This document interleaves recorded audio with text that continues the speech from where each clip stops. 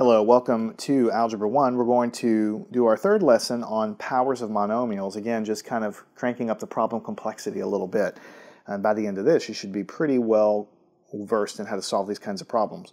If you have, for instance, 3x cubed, and you're raising the whole thing to the power of 2, and then you add to it 2x squared, and raising the entire thing to the power of 3, how do you handle it?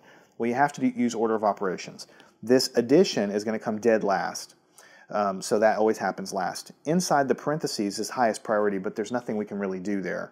So the next thing we do is the exponents. We're going to apply the exponents here and the exponent here, and then later we'll do the addition.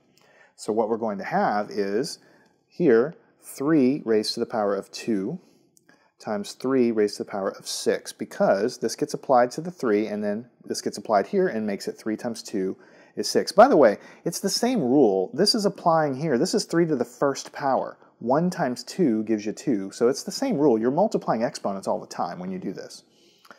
And then you have plus, and then over here you have 3 getting applied to the 2, so 2 to the power of 3, and then x to the power of 6, because this 2 times 3 is giving you 6. So then, the first term here, what is 3 squared? 3 times 3 is 9. X to the 6th power. What is the second term here? What is 2 to the power of 3? That's 2 times 2 times 2.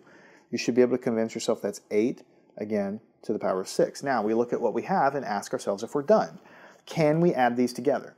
Well, since we've done this kind of stuff before, this is a like term with this. The same variable is present and the same exact exponent is present. If this were x to the 3rd instead, then we wouldn't be able to add these. But since it's x to the 6th, we can add them.